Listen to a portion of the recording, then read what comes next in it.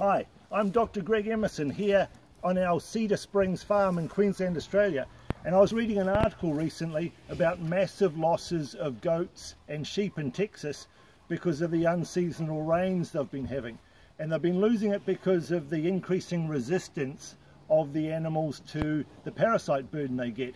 And what they've found is the traditional paradigm of parasite treatment, which is to treat all the animals regularly, is failing because of increasing resistance of the parasites to drugs. And they're now suggesting that instead of doing that, what we should be doing is monitoring the animals very carefully and only treating the animals which show signs of illness, or signs of the parasite burden, by monitoring stool and egg content. But yet with Homo sapiens, the animal Homo sapiens, I'm seeing people all the time who aren't even having their intestinal parasites treated.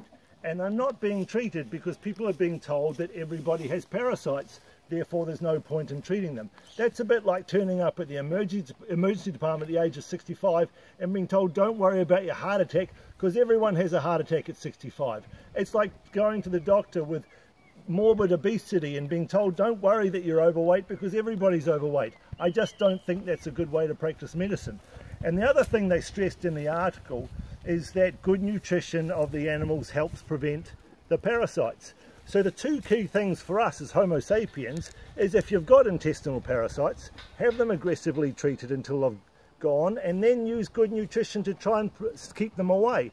And some of the good nutrition tricks, now we're at the wrong end of Tyson, some of the good nutrition is aloe vera. When they did a survey of the South African farmers in the high veld of South Africa, the number one food the South African farmers used to prevent parasites was aloe vera.